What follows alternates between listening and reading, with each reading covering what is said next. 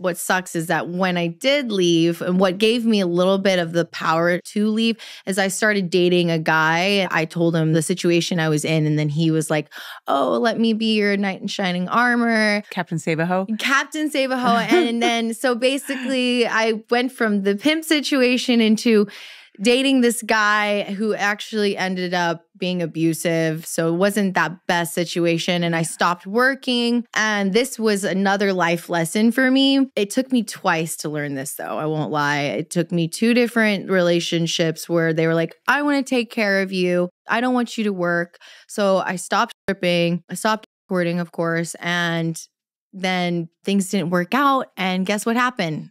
I was thrown out on my ass, with 0, So that's why I'm not afraid to like ever start over or have to do things over again because I've been through it, and that's also why I don't rely on a man anymore. I learned never ever stop working for a man. Whatever passions you have, whatever job you have, keep that going. Don't ever stop anything for a man because you never know what's going to happen tomorrow. You never know if he's going to find another girl or just be not interested anymore.